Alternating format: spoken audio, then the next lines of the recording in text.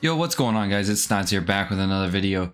Today we're gonna hit on something a little special, and that is good old Conquest. I'm gonna show you guys the most efficient way to get through these and the fastest way to get through these as well, and to try to get as much XP as possible.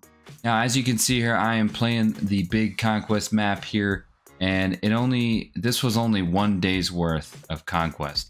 Now, this map is going to take a very long time, and this is probably going to be the biggest map that you guys are going to see all year long. The only reason why this one sucks is because you have to play every single team and you got to beat everybody. It's a grind, man. It sucks, but it's rewarding, and the more Conquest maps that come out during the year, the more rewards you guys will get. Conquest is boring, but yeah, you guys got to remember it's very rewarding at the same time. So Conquest is like the game Risk. There's really no strategy when it comes to this. It's very simple. The AI that you go up against is not super smart or anything like that. They're not gonna come right to you and try to take your territory. So it's pretty easy, but usually when we start out, I like to make a little circle around our base territory just like this. And then after that, it's just pretty much free to go wherever you want. Try to cover as many spots as you can. I like to try to capture all these blank spots first, and then we'll start attacking. But the next phase here is steal fans. I don't recommend stealing fans at all. We're not even going to touch on that. The only time I would ever steal fans is if we look in our goals here and it is under our goals and we have to do that. So this one, that is not in there, so we're not going to steal fans. We're going to go ahead and skip to reinforce. Once you're at reinforce, we're going to reinforce the spot that we want to move. So what I mean by that is I want to start here at this lower part, and then I'm going to put all of my fans at this spot. The next phase is move fans. If you have a spot somewhere else that has some fans, you can move it to this one as well. So say, you know, you've got 5 million fans right here. You can click on this and then move it down to this 4. And then the most important one is the attack phase. So you'll click on the one that you wanted to start at and you'll start filling in the gaps again. And then it's a rinse and repeat process. So we'll continue to fill up the spot that we want to move, go to attack, and just keep it moving. But as you can see there, the CPU is not moving like crazy. They're not in any rush to attack you, so there's no stress there. We have more spots occupied than pretty much everyone here. So this is pretty much what it's like against the CPU, and they really have no strategy. It's very easy. The hardest part with Conquest is that it can be pretty time consuming, but we got to do it because we get XP towards our programs, and we also get the rewards that are inside of these Conquest maps. Now, when it comes to setting your lineup for Conquest, I don't recommend going with your God Squad. I'll show you what I mean. We'll go into programs here, and if you look here at week 1, Legend and Flashback missions, look at all these players. So all these players that you see here are players that you can earn through these flashbacks and legends packs. So I have all of them unlocked. You guys will unlock them as you go, but you want to use these guys in your lineup. The reason I say to use these guys is because if you get them to your first parallel, or you get them to parallel XP up to 350, like this Rob Dibble, I got his done and I got 500 XP towards the program. And you can gain this XP by playing ranked seasons, battle royale, events, play versus CPU, mini seasons, and conquest. So basically anything that is in the game, you can earn XP or parallel XP to get the XP rewards for these players. So here's what my lineup looks like for the Conquest. So as you can see here, I've got my lineup set up for those parallel XP missions. And as you play Conquest, you can use this lineup and you'll progress towards those rewards. Also, you want to make sure you got your pictures in there as well. And we are all packed up and ready to go. I don't have to use a reliever for this because the Goose Gossage and the Rob Dibble is done as well. and the Mariano Rivera. Let me see if there's any more. Yeah, there's no more in there. So all the relievers are done. So really, I just need to grind this Valenzuela, Smoltz, Casimir, and Cliff Lee. I got this Randy Johnson one done earlier today. So back to the big map here. As you guys can tell, I pretty much occupy pretty much most of this map. And you can see right here, this is my go-to spot. This is the spot that I'm basically taking everything out. And this is how I do it. You just keep going to the next spot. Nobody's gonna beat you. No other spot has that many fans. The CPU does not do what we do. So we could just keep on going and keep on going to these territories and taking the main boss stronghold. So we're gonna get up to this Kansas City Royals one. Okay, so we're right next to the Kansas City Royals stronghold here. Now all of these, if you click on it, you have to play these games. You cannot simulate them. So you want to make sure that you have enough fans here to play on veteran difficulty. You can play on all-star if you want, but you are running the risk of having to play another game. I always play veteran because it's easier for me. I do not play rookie because the pitch speeds are completely different. I have a hard time hitting on rookie. I don't know what it is. It's just because I'm used to playing on all-star and Hall of Fame, and rookie just throws me off. It's like slow pitch softball. So I'm going to play on veteran. We'll hop into a game and I'll show you guys how to get through the games quick. So before we actually jump in the game here, you want to make sure that you actually pick the pitcher that you're looking to progress in the programs for the parallel system. So mine is Scott Casimir. You can also go with one of the relievers that you want to use, but we're going to go with Scott Casimir. And notice that we are facing not their ace, we're facing a 69 overall bronze. If you pick your top pitcher, you pick your ace, you're going to be facing their ace as well. So keep that in mind. So the goal here is to get about 2 to 3 runs, something like that. And then once you get that, oh dear God, once you get that, that's when you want to start bunting out and just getting out on purpose. So let's see if we can do that here. All right, nice. Ken Griffey with a double. And Trey Mancini. Yeah, the CPU's defense is elite. I will tell you guys that. All right, so now we're pitching.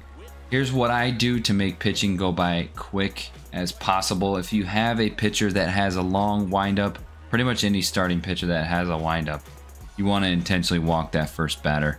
I know it's crazy, but it's so much faster when your pitcher is pitching out of the stretch and you can just keep it going with the pitches. As far as pitch pattern goes, this is what I do. I like to alternate pitches, go fast first, keep it high and inside, and then rotate that with something off speed. He's stealing on me, and he actually stole on me. Okay, so we just threw a slider. We're going to go right back to the fastball, high and in, and just keep rotating that. For whatever reason, the CPU has a hard time doing that. When you go to the off-speed pitches, I recommend switching that up as well. So go slider, change up, whatever it may be, and just keep alternating. You'll get a lot of strikeouts that way, and for whatever reason, the CPU has a hard time hitting that. So we'll just keep alternating here, and we get him with another strikeout. So at this point, I like to warm up some guys that I'm going to use for the grind. So that's Rob Dibble and Mariano Rivera. That way we can be ready for the second inning. He is stealing third. Oh my gosh. Okay. CPU's getting a little ballsy now. All right, we're going to see if we can get some runs here. Oh my gosh. You have to be kidding me right now. Oh man, CPU defense, they're good, man. But you guys get the idea. If you get 2 or 3 runs, bunt out and make sure the innings go by quick for you. Now, once you get up to your pitcher as a batter, it's up to you. You know where his stamina is at. If you want to try to get a little bit more extra XP, you can. But remember, once your pitcher starts getting tired, I don't know what it is this year, but the CPU tees off on tired pitchers and you will get shelled, so you want to be careful. I'm going to switch out one of my hitters to pinch hit And this is Billy Williams, so he is in that XP parallel missions. I'm going to have to put him in. And we can always continue Scott Kazmir on the next game. And we'll put in Rivera as a reliever. And there we go. Billy Williams hits one into the gap. And that should score 2. He's going to get thrown out. Oh, nope, he was safe. Okay, so we've got 2 runs. Now I just want to bunt out the rest of the game. I don't want to take up any more time, so we'll bunt there. Good thing we have 2 outs. Sometimes you will have to run the second. Jimmy Rollins, he's got 94 speed, so yeah, he was going to beat that out. So we're good there. And now we can head to the 3rd inning. Actually, my bad. This is the bottom of the 2nd. We're going to put Rivera in now. And we're good to go. All right, so back to the pattern. Fastball in. Off-speed pitch. Perfect. Cutter in. Look at that. It's something about that pattern that throws off the computer. There we go. 2 down. And guys, notice that my reliever here, he's pitching out of the stretch, so I do not have to do that intentional walk thing. So you want to make sure you're using pitchers that are pitching out of the stretch, and if they do not, make sure you're intentionally walking that first batter. All right, so I've got a 2-run lead. I just want to get through this as fast as possible, so I'm going to bunt out.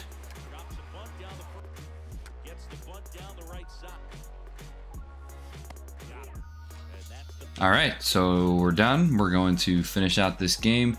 Now, this is a decision for you. Look at our energy bar. We are starting to turn yellow. Said this earlier, the CPU does capitalize on tired pitchers, so you want to keep an eye on that. I'm going to keep Mariano in, but if you guys want to be safe, you can go ahead and put in a different pitcher. But I do recommend, if you are going to keep the same pitcher in, I do recommend at least having one that's warmed up. Okay, well, I don't know what happened there, but 1 down. All right, so he is starting to get in the red. I'm going to take him out. I have to play it safe. And Rob Dibble does pitch out of the windup, so we're going to intentionally walk this batter so we can get this done quick. And then we'll go back to our pattern.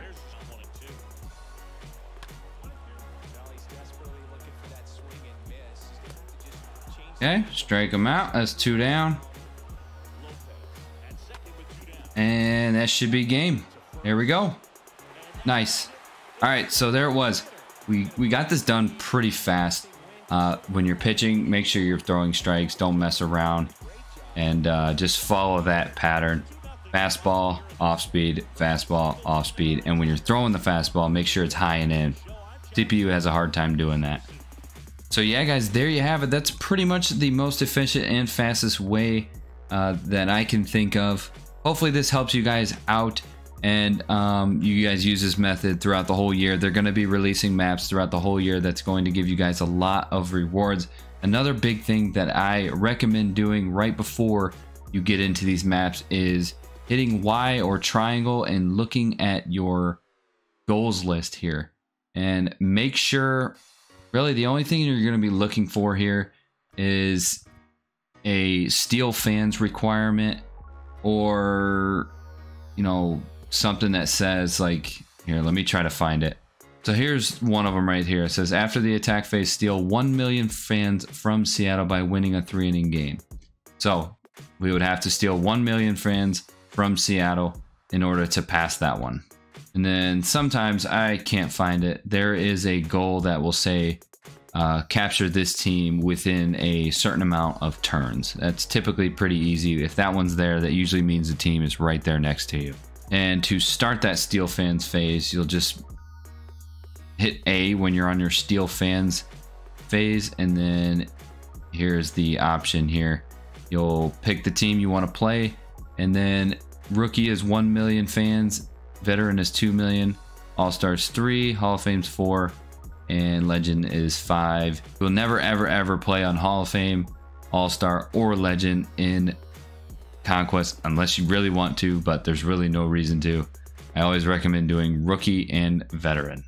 But yeah, guys, that's pretty much it. I hope this method works for you guys, and I hope you guys are having fun playing this game. I'm definitely having a hell of a time. If you guys enjoyed the content, please consider subscribing and liking the video. I appreciate all you guys. I'm out of here. Peace.